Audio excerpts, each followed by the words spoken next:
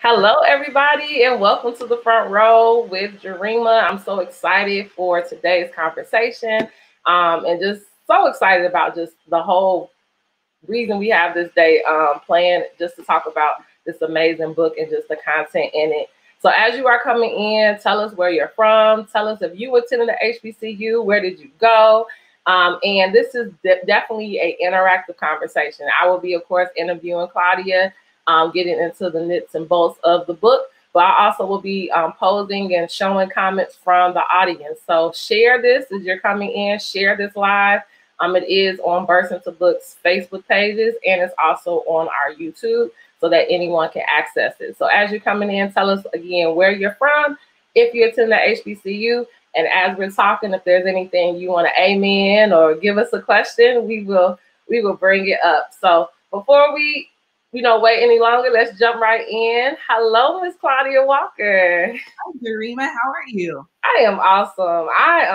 I love this part of my work because I just love being able to introduce our audience and just families to amazing authors and just like the message of the book and the colors. And I just loved everything about it. So we're going to jump in, and I always start with the beginning. And so the beginning for me is, tell us like your journey. What led you to getting to the point of being the author of ABCs for HBCUs? Like, I know there's a lot of backstory that leads to that. So you got I don't know that we have that much time, but what brought me to this place? I mean, obviously it had a lot to do with my experience and my time at Spelman. So I attended Spelman College for undergrad, and I'm from California. So in California, I'm from the Bay Area in particular. Okay. There are no HBCUs here. There's Charles Drew Medical School, which is in Southern California, but I didn't have access to HBCUs. And so I really credit my journey and my decision to my mom, who graduated from Savannah State. Okay. And Mom used to talk to me all the time about how incredible her college experiences were. And coupled with that, I also loved different worlds. So I don't think you guys can see, I'm wearing my helmet. Oh, helmet! And so growing up and not having access to that HBCU community, Different World on Thursday nights at 8:30 really brought me into that culture. And I was just amazed by it. And that, along with my mom's stories, really set my intentions on going to an HBCU. I wasn't really sure what that school would be. And then my senior year in high school, I took a Black college tour to the Atlantic University Center and had an opportunity to see all the amazing schools there. And so that's when I decided to go to Spelman. And then I don't think I really had any intention on becoming a writer.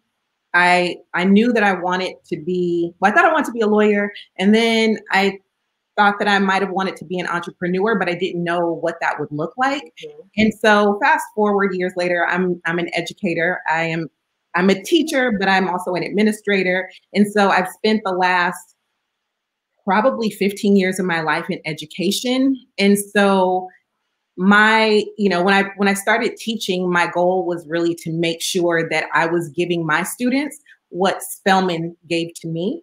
And again, I'm a teacher here in Oakland, California, and our students do not have access to HBCUs. And so I think it was that experience coupled with, being a mom that made me say, how can I give this type of experience or exposure to not just my students, but not just my students and my children, but to kids everywhere? How can I find a way to expose them to HBCUs and also just lift up our institutions? And so about 2 years ago, I came up with the idea, and, like many ideas, you work on it and then you put it down because life takes over. And then really during the pandemic, I got really focused. Actually, last year, I got just really focused on changing my life and really living the life that I wanted to live. And I finished the book and got connected with Jessica Boyd, the illustrator. Wow, you just said so much. And I think the part that I love the most is just the one, like all the different touch points you had of exposure, and now wanting to have that same for your kids and even your own child. Similar to you, I'm an educator here in Chicago, and we have Chicago State University, which is where I went. However, the same thing, I went on my 8th grade trip. We went to DC. I fell in love with Howard University. Me and one of my best friends talk about it all the time, of just like that campus. And then the same thing, I'm a high school teacher, and one of our staple programs at our high school is doing an HBCU tour. Wow. And we'll get to what I think HBCUs do for our students and do for children overall. But the same thing, like, I feel like once they hit a campus, they feel a sense of belonging, right? Yeah. Students who didn't want to go to college are like, maybe this is a possibility. And the same thing for a different world. I think that just that exposure and just seeing that representation of seeing, because I think a lot of times people don't understand why we pub HBCU so hard. And yes, it's historically Black colleges and universities, but and we'll have a question coming up. It's like the field, the community. I mean, it's so many different aspects, right? And I just love that you hit that for you, even though you didn't have it, once you got it, let me show this to others. And so what do you say are like the inspirations for the stories that you write? I know you said you want to do exposure, but what really was like the main theme and message you wanted to have in this book? I think it always goes back to culture. Mm-hmm. It really goes back to culture. For the past couple years, and as a mom, I'm constantly asking myself what my impact on the culture would be. Mm-hmm. I don't want to leave this place without having, in some way, positively impacted my culture and my community. And so that was really my inspiration. And, you know, fortunately, and the reason why I named it the ABCs is it's not just about Spelman. I could have written an entire book just about Spelman, right? But we have over 100 HBCUs, and there's so much inspiration, there's so much history, there's so much culture in not just the foundings, but how these schools have persevered and the people who have come out and the people who educate there. And so that really inspires me, because we have this collective community of shared experiences and also very different experiences based on the campus that you attend. And so that was really my inspiration behind writing the stories. And so I know you have the book, but then you also have HBCU Prep School. So can you talk a little bit about where did that come from in this whole journey? Okay, so that goes back to teaching. When I first started teaching, I started teaching 6th grade middle school. Well, I taught middle school as well. I started teaching middle school, and everyone thought I was crazy. They were like, middle school kids are just wild. And I loved it. I fell in love with my class, and I looped with them. So that next year I taught the same group of students in 7th grade, and then I taught them in 8th grade. And it really felt like they were my own children. We had our own classroom, and we just built this sense of community. And I really, for a long time, toyed with the idea of opening up my own school. You know, when you get into education and you see what works, yeah, you understand what doesn't work, and then you understand those barriers to systemic change. You start to question, well, maybe I'll just take a go at it myself. Maybe I'll do it myself. And then I started having babies, and I got tired. I said, I don't know if I really want to go that route. You know? And so, but I've always had this dream, and people say, just open up your own school. You should open your own school. And I didn't, obviously, but I think the name of the school really represents part of that desire that I've always had to open my own school. And so even though it's not a physical school where I have, students coming in, it's a publishing company. And so my goal and my idea with having this school is that I'm going to educate students through the books, through the different content that we push out, and I'll be able to impact more students than I would have by, staying in my community and opening a school, right? I'll be able to send these books out and impact students around the world. And so that's just the name of the publishing company. As you probably know, I self-published the book. Yeah. And so it's published through HBCU Prep School. So that in itself leads me to my next one. So as on this interview, we have so many different people who watch. We have family members, we have educators, we have aspiring authors themselves, and the whole process in itself, because I've interviewed both published and self-published. So even you just said a mouthful as far as being an author, but also a publisher. So what was kind of like your you know, you have people on here like, I have a book on my heart as well, or I have this idea that I've had, or I could, you know, you even say like having a family, we could feel like that stunts our growth and things that we can do, and not stunts our growth, but can defer our dreams in some ways, right? Right. You know, it can kind of put some stuff on the back burner, but you just moving forward and pushing forward. So what would you say would be some tips? What was like your research process in figuring out like, okay, I want to publish, but I want to do self-publish, and I'm actually going to create my own publishing. Like, what did you look into? What did you research? And then just kind of the creative process of even you know, putting your book together. Right. So I did, so I had already started writing the book before I had a clear idea of how I would get it out. I just had the idea, started writing it down, you know, stopped for a couple months, and then I'd pick it back up.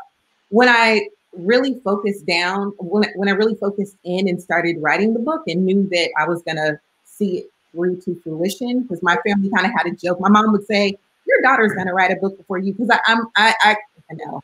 I like, you know, a serial entrepreneur, and I come up with all of these ideas, and then, like you said, sometimes it's life, sometimes it's that self-doubt, and so oftentimes I would just talk myself out of doing things. And so when I finally got to the place where I knew that I wanted to birth this book, I did start researching, and because I knew nothing about the publishing industry, I thought, well, maybe I should just go through a traditional publishing house, because it felt easier. It felt, you know, I knew what I wanted to write about. And so I thought, well, maybe if I can get picked up by a publishing house, then I can just give it to them, and then they'll do everything, and then the book will pop up somewhere, you know? And so the more research that I did, I recognized that I would have not as much control over the process. That was the most important thing to me. I did not want to I didn't want to write the book and then put the book in the hands of people who maybe had no understanding of what an HBCU was, who didn't understand the culture, because they would be responsible for finding the illustrator. And so I didn't want them to come back to me and show me something that really didn't feel connected with the book as far as I was concerned. And that's how I decided that I wanted to self-publish. When I realized that, the first part was just writing the book. Yeah. And finishing the script. And then I knew that the next part would be finding the illustrator. And then once I found the illustrator, not the illustrator, the Jessica Boyd, let's be clear. Okay. I found Jessica, and she picked up that part of the project. Then that freed up some time that I had to figure out how I was, you know, what the next steps were, and trying to figure out, how do you format, you know, how do you find someone to print the book? How do you distribute the book? Mm-hmm. So it was really just doing the homework, doing the research. And fortunately, we live in an age of technology where a lot of that information is out there. So, you know, I'd Google, I'd go to YouTube, and I'd, you know, type up things and really try to figure out what the next step of the process was. So even, which I'm so excited. So earlier when we were posting this, Jessica was like, I'm going to be on. So Jessica, hi, I know you are watching. I need you to know you did an amazing job on that book. It is beautiful. And you are so correct that that's one of the things that published authors I talk to, they always say like, hey, you know, there's this myth that, you know, we tell the illustrator, this is what I want it to look like, or X, Y, and Z, but they're really working in two separate, you know, right. And then you just come back and just really hope that they embodied your vision. And so I think that does matter, especially if you're trying to publish your book. That's something to consider. I mean, if I want to do self-publish, there may be that extra, you know, begin grind, but you do really have all creative ownership of it, right? Right. So this question actually came to me this morning because I saw a post my friend made. And when I heard this song, I said, you know what? We're going to have this conversation about HBCUs.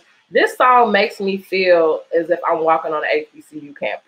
Like when I walked into like my when I went to Howard and when I went on this HBCU trip with my students, this song is what hit me.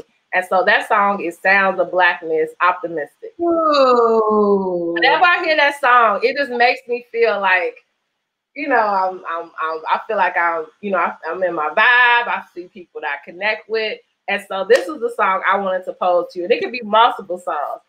which songs describe an HBCU feel to you? It could be a song you feel like describes how Spelman feels to you, or just in general. And I would love for those who are watching to put in the chat as well. When you think of an HBCU or your HBCU, what song comes to mind if you want to describe the feel?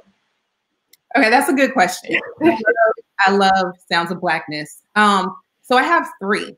I would say the general daytime, HBCU song, I think is Before I Let Go, both Frankie Beverly and Maze and Beyonce.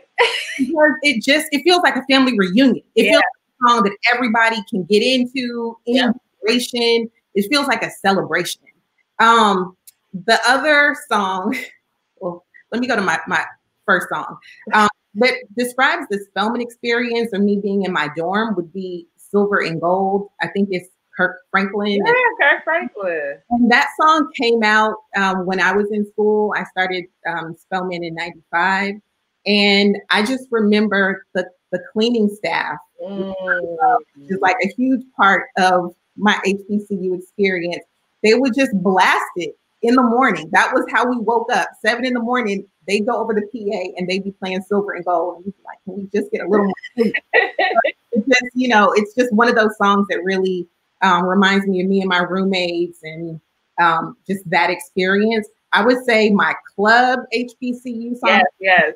If You Buck, Yes, I love that song. Yeah, those three songs. I love it. And so again, you all put in the chat what it makes you think of. Jessica is giving you a virtual hug right now. But yes, I totally agree. I think that a lot of times, as we get to the book, that we have to remember is that a lot of times when we're talking about HBCUs, it's not just the actual physical space, it's also just the feel. And so we can get right to the ABCs of HBCUs. So when you got the final product in hand, did you feel like this is it and this is really embodying what it is I want families to get in their homes? Yes.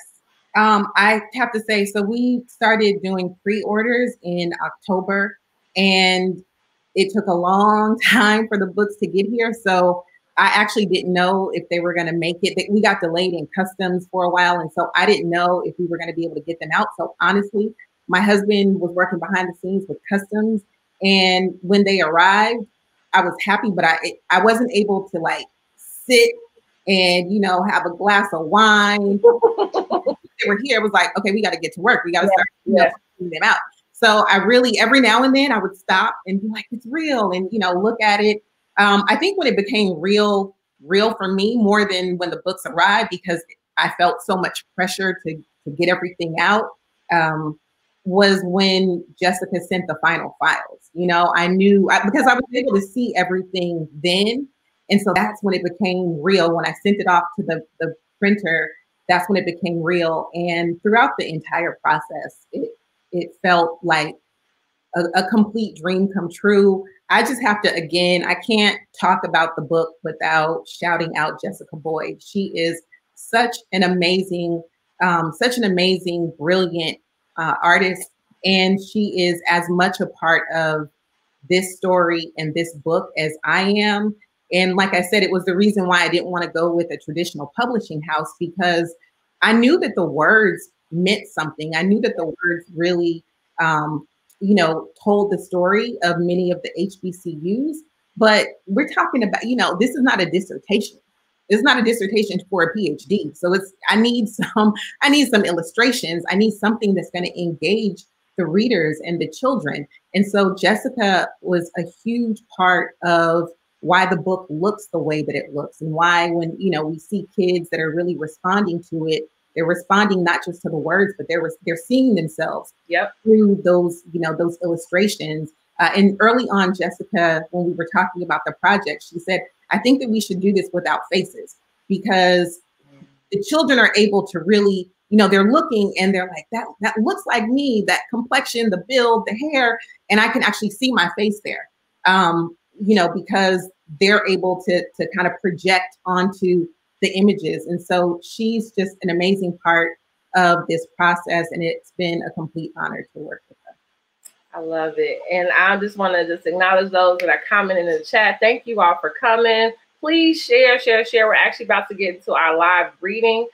We have some Howard people on the live. We have Alabama State University. We also have Vincent. Thank you, Vincent. He said, I did not attend an HBCU. However, in his travels, he's visited many campuses, and he's also a part of Real Men Read program here in Chicago. And so, Vincent, I think this needs to be added to y'all catalog as you go into these schools in Chicago. Definitely, at the bottom, you all see that I put where you can purchase this book. I think we should all add this to our home libraries. We definitely are going to be adding it a part of First Into Books.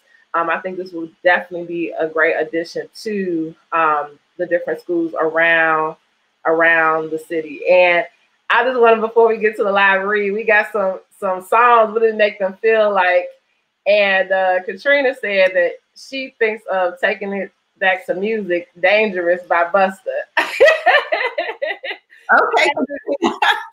that was definitely a good song. And Jessica, as I think is just befitting when we get into the reading, says, a dream come true. It was a perfect way to describe the project. Literally couldn't have asked for a better author and creator to work with. A magical first for us both. So Jessica, I would love to connect with you and actually bring you on to talk about the illustration side. So connect with me. I would love for that. But at this time, you all, we are ready for our live reading. I am going to pull myself out and enjoy along with you. In the comments, give us your opinion, shout us out, give us questions, because we're going to come back with a few more before we close out. But you got the floor, Claudia. All right. Okay, so this is my first live reading. I'm super, super excited. So let's get into it, everyone. Let me adjust. Okay. The ABCs of HBCUs. Make sure you guys can see. A is for Albany State and Alabama A&M. Alpha Phi Alpha and Alcorn State. A is for the ladies of Alpha Kappa Alpha, dressed in pink and green since 1908. B is for Benedict, Bowie, and Bennett. Bethune-Cookman started with less than $2. The Bayou Classic is the Black Super Bowl. Battle of the Bands will make you want to holler. Okay, let me get a rhythm here. Hold on. C is for Clark Atlanta University, steeped in community, culture, and knowledge. C is for Charles Drew Medical School, and for Cheney, the oldest historically Black college. D is for Dillard University, Delaware State, diplomas and dreams. D is for the divas of Delta Sigma Theta, deeply rooted in their crimson and cream. F is for FAMU in Florida. Their marching band is a sight to see. F is for Founders Day at Fayetteville State and the soulful sounds of the Fisk Jubilee. E is for Elizabeth City State University, endowment and education. We must support our HBCUs as they've supported us for generations.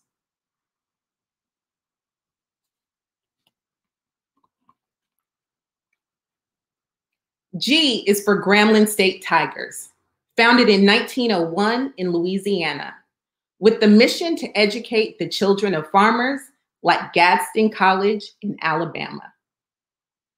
H is for Hampton University, homecoming and the halftime show. It's a different world at Hillman College and Howard University. HU, you know. I is for independence and icon, inspiring us to be greater. It's for ITC in Atlanta and the men of Iota Phi Theta. J is for the 80% of Black judges who graduated from an HBCU, like Jackson State in Mississippi and Johnson C. Smith too.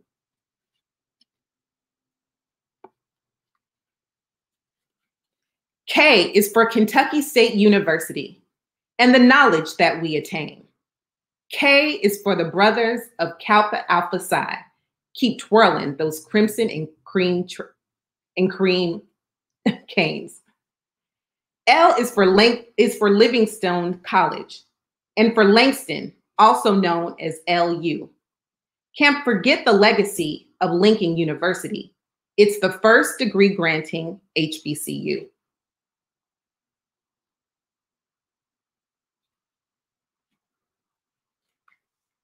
M is for Meharry Medical School, Mississippi Valley, and Morgan State. Of course, it's for Morehouse College, where boys become men and men become great.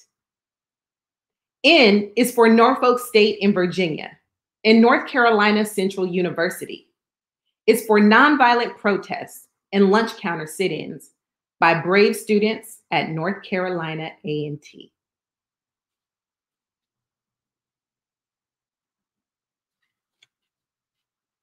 O is for Oakwood University, built on the land where Dred Scott was sold. O is for Omega Psi Phi fraternity. They know that friendship is essential to the soul. P is for Phi Beta Sigma, Payne College Pride, and Paul Quinn. It's for Philander Smith University and PhDs at Prairie View A&M. And happy Founders Day to the men of Phi Beta Sigma. Q is for Quad, which is a dorm for 4. It's also the courtyard where students lounge. Q is for quintessential campus queens, making history while wearing their crowns. R is for Russ College in Mississippi, where the learning never ends. It's for those revolutionary roommates, one day strangers, next, lifelong friends.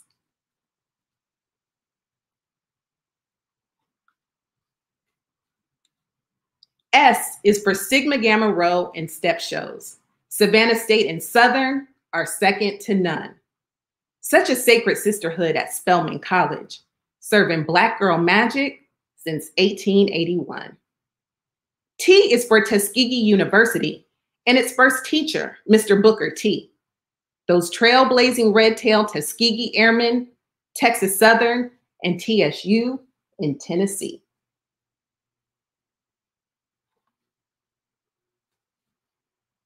U is for University of Arkansas at Pine Bluff, where Black students are uplifted and embraced. Support the United Negro College Fund, because a mind is a terrible thing to waste. V is for valedictorians at Voorhees College, Virginia Union, and Virginia State. V is for the University of the Virgin Islands, the only HBCU outside of the United States. W is for Wilberforce University, known for its world-class educators. W is for Winston-Salem State University and Wiley College, home of the great debaters. X is for Xavier University, where students know their worth. Did you know it's the only HBCU affiliated with the Catholic Church?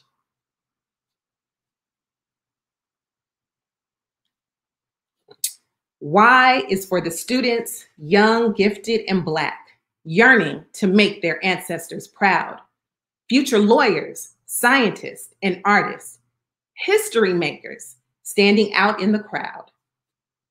Z is for the zenith of Black excellence, and for those who inspire us to be greater. Z is for Zora, her eyes watching God, and for her sorrows of Zeta Phi Beta.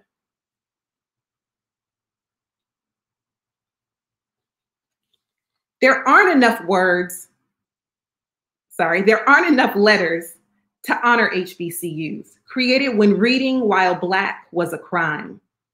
These bold and audacious institutions tell the story of how we still rise. The ABCs of HBCUs. I hope you guys enjoyed that reading. Absolutely awesome. Yeah. And I absolutely love this book. I gained more knowledge to share. Thanks. I will purchase the book. Awesome, awesome, awesome. I love it. Amazing job, Jessica. Amazing job, Claudia. Just really allowing, I think, at a very getting excellent. Great, great, great. I think it's just amazing. Like you said, representation matters, and then just learning the history of these different schools. I have friends who attended HBCUs as well, and they just take so much pride, not just in the academics, but just the history, right? One of my really great friends went to Fisk. He's always talking about the Jubilee Singers, you know, the halls and different campuses mean different things. And so I just think it's just important for us to be able to share this knowledge. And the earlier we learn it, right? I think the earlier we start implanting those school names in our kids' brains, they will become more curious about those schools themselves. So my next question to you is, how difficult was it to get the first book published? I know you already talked about the customs and all of that, but once you got it going, like once you learned the process and got your illustrator and all that, what would you say is roughly the timeline? I know you said you started writing during the quarantine as well. How difficult would you say will be this first one, and how has it prepared you? Because we know there's more coming. So how has it now prepared you for your upcoming books? It's just understanding, trying to get a better understanding of the process. When Jessica and I, she's probably laughing, but when Jessica and I first connected, I think my timeline, I was like, I want to get this book that, you know, we got like 3 weeks, a month to get these illustrations done. And we just realized that wasn't, well, it could be a realistic time frame, but it wouldn't look the way that it looks. And so it's understanding how long it takes to actually get the illustrations done. It's understanding how long it takes to get the printing. And if you're printing overseas, understanding how long it takes to get the shipment here and then the customs process. And so I have a better sense of it. In terms of how difficult was it, I would say it's not difficult. And the funny thing that I've had a lot of people ask me kind of what feedback I would give. And I actually say, be careful who you ask for support or for advice. When I started the process and when I was even looking for an illustrator, I reached out to someone who is a published author whose book, you know, we have in our home, and I really respect them. And when I reached out and said, hey, what advice would you give an author or an aspiring author? The person said, if I know what I knew now, I never would have embarked on this journey. And it was a bit, I know. And if I happened to have been in the place that I was maybe a year ago, I would have let that doubt talk me out of this. And I realized that's nothing but the devil. Like, this book is supposed to get done. So keep pushing through. Sometimes you never realize why people say the things that they say. But so the answer to that is, it's challenging, but it's not something that anyone can't get done. Exactly. So it's doable. If it's something that's on your heart, you can get it done. I love it. And exactly. I mean, everyone has their own journey, right? And I love how in sync we are. You went straight to my next question of like, what would be the advice you would give to someone who is an aspiring writer? And just that, like, you said, be careful about who you're getting your advice from, especially when you're starting out, and just understanding, you know, their journey may not be yours. Absolutely. Yeah. What would you say is next? Like, what do you desire next when it comes to maybe not even just writing books, but your publishing company? And I do have a question. Do you publish for other people? Are you starting to build this? Do you want to do this for other authors as well? I do know people looking for their books to be published. Are they able to contact you? Like, what's your next thing? Yeah, I want to get there at some point, but not right now. I don't think that I have enough, I don't think that I have enough experience to, if I were to take somebody on now, we'd be going through some of those ups and downs. They'd be going through it with me. And so I'm still really trying to figure out my process. Mm-hmm. I have other projects that I'm working on, but I will definitely get to a place once I've really figured things out. to where I will take on other authors and publish through my publishing house. But it's like anything else, right? If you just started being a teacher 3 weeks ago, you can't really mentor other people. You could tell them what you've gone through, but you're not that expert teacher yet. Yeah. So it's something that definitely is a plan of mine, but just not yet. Got you. And I have at the bottom, people can, and we have a couple of questions from the audience because I did ask for them to pose if they have them, but I have at the bottom how people can get in contact as far as with ordering the book. Is there any other avenues in which you will want people to know how they can stay up to date on what's happening and what's going on with the book? Yeah, thank you. So yes, you can purchase at the website, or you can, if you want to stay up to date with what's going on, you can follow me at HBCU Prep School on Instagram, and we also have a Facebook page, HBCU Prep School. Awesome. So we have a question, and we also have Michelle who is watching, who's also from Oakland. So she wants to say hey. Business, okay. Right. So she's excited to see you doing great work. The question he posed at first before he saw you was in Oakland is, does your school provide programs where you're able to read in the schools? Yeah, so I'm in Oakland. So by reading the school, do you mean physically reading or like a virtual reading? Probably more virtual now. I know Real Men Read previously to this, they will have like set days they actually come into the schools and read, but I guess now if they're doing it virtually. Well, yeah, so I'm definitely open to doing more virtual readings. And when things open back up, I'd be happy to, come to different locations and read. So you can just contact me. There's a contact me page on the website. Yeah, so he was saying physically or virtual. Okay. Awesome.